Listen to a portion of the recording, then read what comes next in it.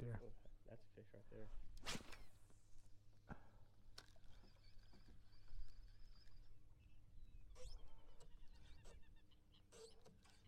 He's on it.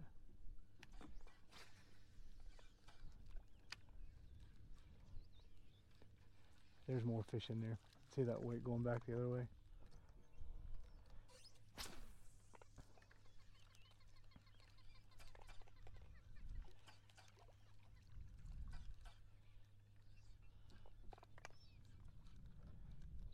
Oh, there he is. There he is. Oh, we asked for it and we got it, Jason. I'm gonna pull this down. We asked for a sacrifice and we got it. You gonna boat flip him or bring that netting? Let's see when we get him a little closer. Good morning, everybody. Welcome back to see you out there. Welcome back to the channel. We appreciate you guys coming back and watching our videos. Today we're going to discuss sight fishing. In a recent trip to Louisiana to fish a tournament, we were sight fishing for redfish. Unfortunately, the water was a little dingy, so what we did was we focused on wakes and pushes. So today, in this how-to video, we're going to discuss sight fishing reds in dirty water, guys. So how to target on wakes and pushes, and what to do to make those redfish bite when you can't see them perfectly. Let's get into it. All right, guys, so what we're going to do in today's video is we're going to do kind of an analysis. We're going to take one of my recent videos from Delacroix, Louisiana, pre-fishing for the Power Pole Redfish Tournament Series, where myself and Captain Jason Johnson, the owner of Hooked Up Baits, were sight fishing reds from a tower. The water was a little bit dirty. It wasn't as clear as we had expected. We are primarily sight fishermen, so we're going to discuss how we were able to locate and target redfish in the marsh when the water is not perfectly clear. So what you do in this situation is you focus on pushes and you focus on moving water. And we're going to talk about how to distinguish a mullet push from a redfish push, what a push is, and then how to target that fish as he pushes through the marsh. The fish will create a wake. And we're going to talk about how to identify a mullet wake from redfish wake, and then where to throw on that fish and how to get that fish to eat. And we're going to use some footage from that video, and it's a perfect example of seeing a fish pushing around a corner and being able to make that shot and have the lure set up for that fish as he comes to you. Push fishing is a very, very effective way to catch redfish, guys. So we're going to talk about that a little bit here. Let's jump into the video and let's look at an example of a push, and then we'll discuss a few of the items you need to target these fish, what we were using, and then we'll go from there. Right there. All right, guys, so we'll stop right here. Right here where my cursor's at, what you can see is the beginning of a push. So what we've noticed here is we've noticed there are fish sitting in this area that were sitting on this bank that have pulled off of this bank. And these fish are swimming. So what we're trying to do is get this lure ahead of this fish here in the direction he's swimming so that he'll eat it. So let's watch and see what happens here.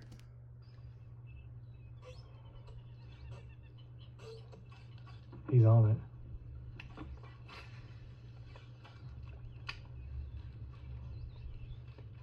There's more fish in there. See that weight going back the other way?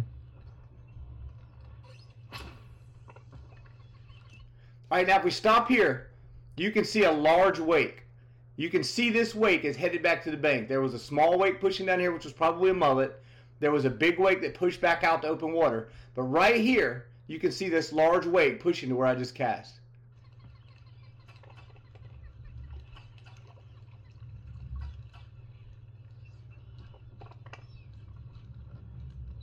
Oh, there he is. There he is. Okay, guys, so that's what a push is. What a push is a wake created by a fish swimming in shallow water. A wake is coming off the back dorsal fin of a redfish, off the back of his head. They've got that big rounded head, and as they swim in shallow water, they create a wake. It's no different than a boat wake, but they're pushing the water from underneath, not creating a wake from the surface like a boat does. And as you fish pushes and you learn to watch them, you can tell distinct shapes and patterns of what's causing the push. In this part of the video, it was very clear to Jason and I that a redfish was laying on that far bank. And as we moved up, that redfish moved out off the bank and created that big, large, rounded wake. What you want to look for in wakes, if you've got a tight V wake, a very tight, very small wake, and it's got a sharp point on it, typically that's a mullet, that's a gar, that's a bait fish.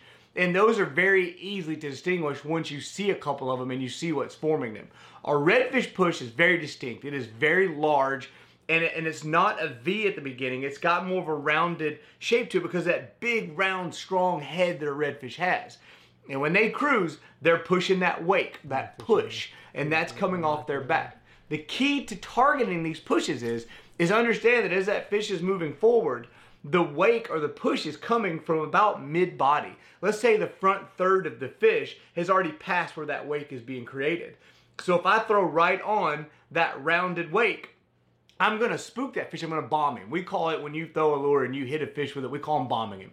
So let's say the front third of the fish is traveling, the wake is started here and back. If I throw to this point, then I've messed that fish up and I've bombed that fish. You will find instances where redfish are very angry and they're feeding very aggressively, and you can bomb them all day and they don't care. It's not a good practice. What you want to do is find the way that wake is going. That's an arrow. That's a direction telling you which way that fish is headed. So there's no need to throw it right at that fish's face. What you want to do is intersect his path. So you'll see that on the next one we're going to look at here is I see the fish coming around the bank and he's waking. I make my cast several seconds before he gets there. I get hung in the grass. I'm able to free it from the grass, pull it back into that redfish's nose or into his path and wait for him. What he's doing is he's cruising. He's looking for bait. He's looking to spook something. So if your lure is in the path, even if you're 20 feet ahead of him as he comes around that corner, then your lure is waiting there. You don't have the splash of the lure to spook the fish. You don't have to bomb him. Nothing changes that scares that fish. The lure is sitting there waiting. The redfish comes around, and when he gets close, you bump that lure. And that looks to that redfish like a spooked bait fish, a spooked prey item. Instinct's going to take over. He's going to hammer it. So let's watch this one here where this redfish has come around the corner. We make our shot on him and then let him come to the lure. This is extremely effective, guys. Let's check it out. All right, here we go. So first thing you can see here is you can see this push come around the corner. We saw this redfish coming from way down here, y'all, and we saw him make his way around. So if you back this up, I was able to make a cast in here. I threw it in the grass. You can see right here I was able to pull it down and bring it in front of this fish before he got there. So watch what happens. Stop it in front of the fish. One twitch. Fish finds it, runs off with it. Now we're hooked up. Good fish.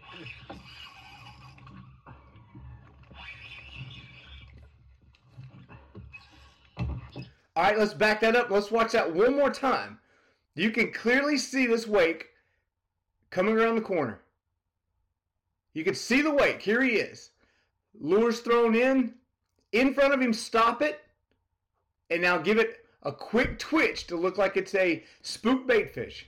Here we go. Turned on it. Got it. There he is. Let's watch this fight play out, y'all. Y'all look at this 9-pound monster we boated.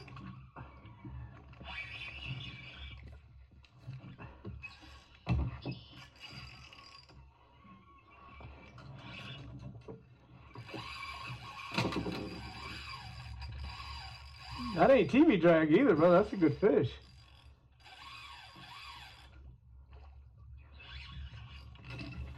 All right, so as you can see, it's a very effective way to sight fish, to locate redfish in the marsh, in the back ponds, anywhere you're at. If you've got shallow water access to mangrove flats, sand flats, whatever it is, redfish will act this way.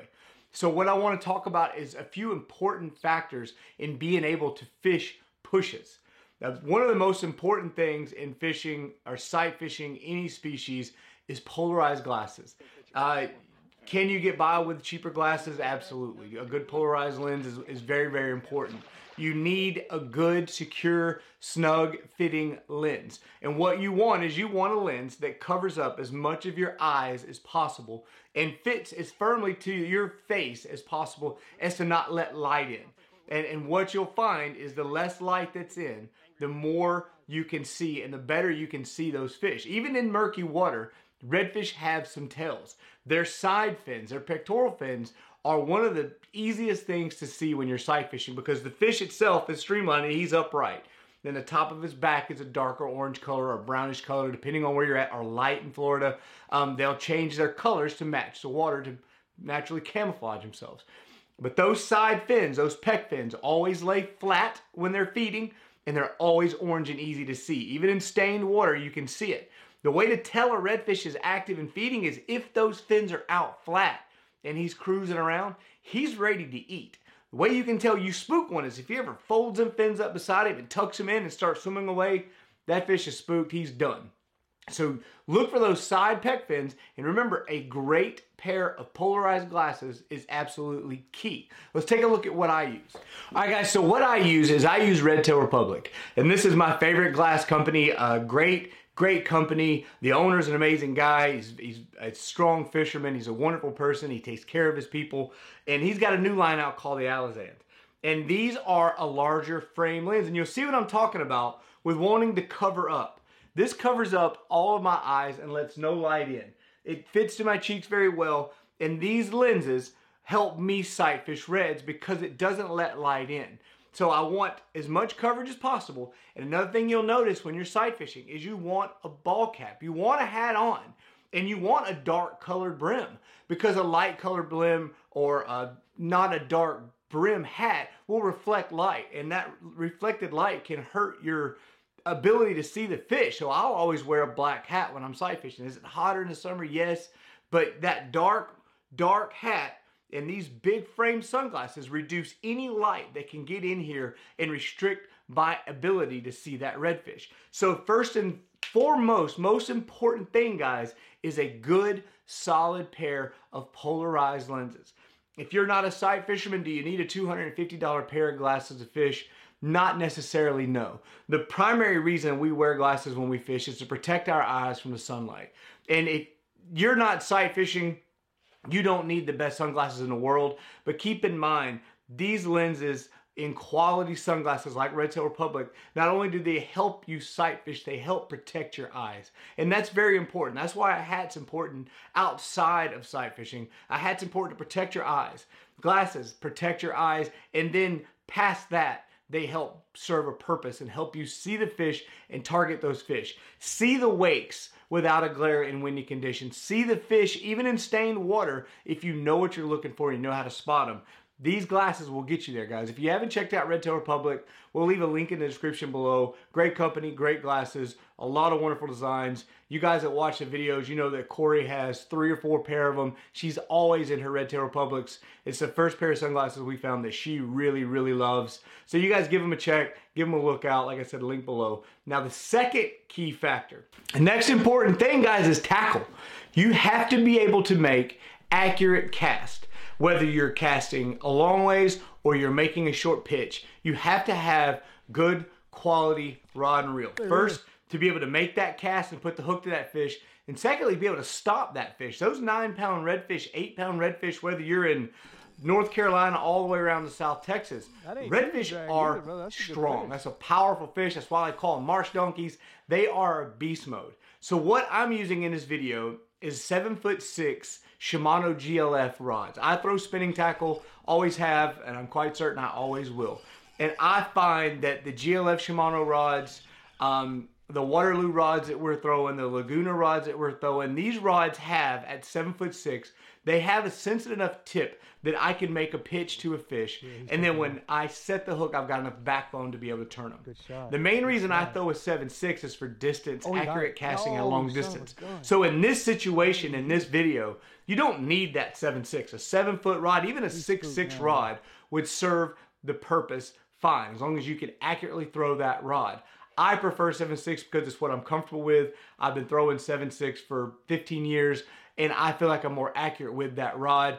That length of rod for casting to waking redfish is absolutely 100% not needed. Whatever rod you feel you can accurately cast with is all you need. You do not need a special rod for sight casting waking fish. What you do need to know is a good solid reel. What I'm throwing is a Shimano Sustain 3000 loaded up with Power Pro braid, 12-pound test. This is what I like. I feel like I'm able to make a good cast. I can make a long cast if I need to. Even with that 10, 12, and 15-pound braid, you can see in the video I can stop a 9-pound fish without it getting away from me in a tournament situation. 20-pound, 30-pound braid absolutely works perfectly. In these videos, Captain Jason Johnson is throwing 30-pound braid with no leader straight to the jig head, and he had no problem getting bites either, guys. So just make sure if you've got less drag on your reel, whatever you're throwing, your bait caster spinning reel doesn't have a good strong drag, up that braid a little bit so that you can turn that fish. If you've got a really good strong drag like those Shimano Sustains do, then you can downsize that braid a little bit to be able to make a further cast. I feel with 10 to 15 pound braid, I can really send it if I need to. If there's a wake a long ways away and I need to make a long throw, I can launch a 16th ounce weedless hook with a lure on it a long ways and still catch that fish. And I've still got the juice I need to turn that fish with that sustained drag, which is a phenomenal drag system on the Shimano reels. So second thing you need to have, guys, is a good setup. Good rod, good reel, good braid. Make sure it's something you can throw accurately, and make sure that if you put the wood to that 8-pound tournament winner redfish, you can stop him and get him to the boat without any concern of losing that fish. Third most important thing you need when sight fishing reds throw into wakes is lures. The way it works on these fish, guys, a lot of times a big heavy lure like a 1/4 ounce jig head with a big full-size lure on it making a big splash is going to spook these fish. Now, if you throw it out in front of a fish and you're throwing a 5-inch paddle tail on a 1/4 ounce jig head and you make a good cast and you swim that in front of that fish, no problem at all. What we were doing on this day, pitching to fish that we were seeing at the last minute, a delicate presentation is important. So what I was throwing is a 16th ounce owner, twist lock, shank weighted weedless hook. I'll say that again because that's a lot. An owner, 16th ounce, shank weighted, twist lock, weedless hook. This particular hook is 3/0, and I'll carry 3/0 and 5/0 depending on the lure size. If I'm throwing these 3.5-inch hooked up baits, that 3/0 hook sets right in the meat where I want him, and it's perfect size. If I've got a 5/0 hook, that 5/0 hook is going to come back a little further. It's going to a little bit too much of that tail, and I'm going to lose my action. So that 3/0 is what I'll throw on these hooked up baits. If I step up to a 5-inch JRZ, then I'll throw that 5/0 hook. Second thing that I was throwing, that last fish, I was throwing a new Bugs lure. Those of you that aren't familiar with Bugs, Bugs makes amazing fishing lures out of fly tackle, fly fishing lure material, and therefore conventional fishing. This is a new lure from him called the Trout Thumper. Let me get this all out of my hand, Joe. This is a new lure from Bugs called the Trout Thumper, using rabbit fur, using fly tying technology for a weedless presentation, and a small paddle tail in the back end. This thing was designed by Bugs for big trout in the wintertime. Kind of like, almost like a corky design. A slow sink with a little bit of a paddle tail, beautiful presentation in the water, gorgeous colors. This is what I threw that at that last redfish, and you saw it happen. He smoked it down.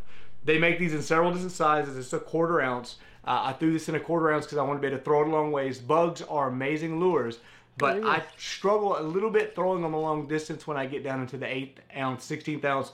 So not throwing a BFS tackle, throwing super ultralight tackle, I need to step these up a little bit. This 1/4 ounce threw beautifully. I had no issues with it. The redfish gobbled it up. I'm actually going to throw these a lot more this year. So remember, when you're throwing these lures, if you can't get a cast ahead of the fish and have it waiting on the fish like that last one we caught, you want something that's going to land softly. These Bugs lures land very softly. A 16th ounce weedless hook will land very softly. The weight of the lure is going to get you there. The 16th ounce is just to help you get down. These sink very flat, they sink very slow, and they sink beautifully. And there's nothing wrong with throwing an old completely weightless worm hook like you do in bass fishing. Those work beautifully too. If you're ultra shallow, you may not need the sink if you're throwing a big enough lure. So the third item that you definitely need, pay close attention to, is a lure with a lot of vibration that's going to land very softly and allow you to make accurate casts.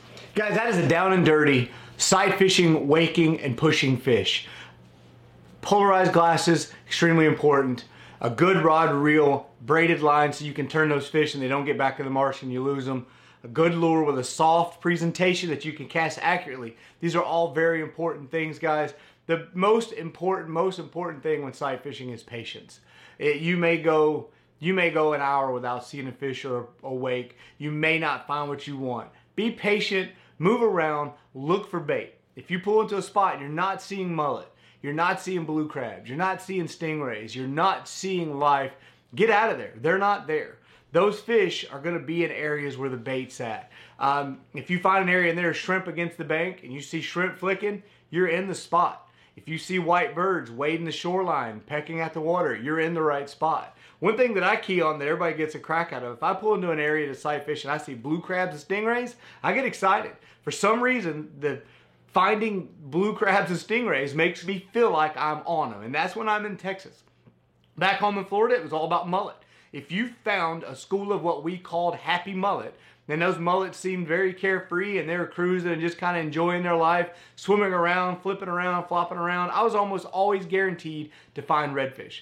Redfish will school up and swim with larger mullet. I've seen it 1,000 times back home in the panhandle of Florida and Pensacola. You will find your smaller redfish, your 18, 22-inch fish, schooled up with mullet of a similar size. So finding mullet is a very good thing if you're sight fishing. Find those schools of mullet. Train your eye to pick the redfish out from the mullet, to be able to pick the wake out, to be able to see those side fins glowing with those good Red Tail Republic sunglasses, and you'll learn to find them. Here in the marsh, if I see blue crabs, I see stingrays, I really dig in. I feel like I'm in the right area. I'm not 100% sure if that's scientifically accurate. If you guys know something I don't know about that, please chime in down below and let me know. But that is something that gives me confidence. And confidence is 99% of the game, y'all. If you pull up to a spot and you don't think they're there and you're throwing a lure, you don't think they're going to bite, chances are you're going to be right. You're going to bring that into fruition and you're going to make that a reality. If I pull into a spot and I feel they're there and everything is right and I've got the lure that they're going to eat, I'll pull that flat all afternoon because I know in my heart there's a fish there. So confidence is a huge thing here, guys. Make sure you feel good about where you're at. If you don't feel good, go with your instincts. Pick up and move to the next spot till you feel like you're in the right area, and then pick that spot apart. You never know when you're going to round that next corner and there's going to be a pumpkin patch of 15 8-pounders laying there waiting on you to throw that JRZ or that hooked up baits or that bugs at them, guys. Anyway, thank you for everything. Sorry to turn out a how-to video on Sunday. It's been extremely windy here on the Texas coast. We're not able to get on the water this weekend. It was 30-mile-an-hour winds all weekend. But we wanted to give you something to watch. We wanted to give you something to look at, guys. Thank you again for all the love and support. We appreciate everything. We really do enjoy making these videos, and we enjoy you guys reaching out to us and asking us questions. If you got any questions around sight fishing, you've got any questions around fishing pushes specifically, drop it down below. Let me know, and I'll do my best to get you an answer, guys. We try to answer all of our comments. So if you got a question, reach down below. If you got an idea about another video or a topic around sight fishing, or you want to know something a little more in depth about sight fishing, drop it down below. I'll do a video for it on a Wednesday, guys. Again, we appreciate everything. Thank you so much for all the love and support. Thank you for everything. Everyone we met at the Godfish Expo this weekend. It was amazing meeting you guys. Thank you so much to Laguna Rods. Thank you so much to Red Tail Republic. Thank you so much to Salty Heads. Thank you so much to everybody. Thank you so much to 3JD, Joey's Custom Baits. Thank you so much to Fish Sticks. Thank you so much to Plano. It was wonderful seeing all you guys. Thank you, everyone. We really appreciate it. And as usual, we'll see you next time, and we'll see you out there. Yep. There he is, guys. 29-inch, 9-pound Louisiana redfish. It is 5 o'clock. We are struggling. We are about to call it. This fish comes swimming around the corner. You guys saw what happened from there. Awesome fish. All right, here we go. Time to release this Louisiana monster.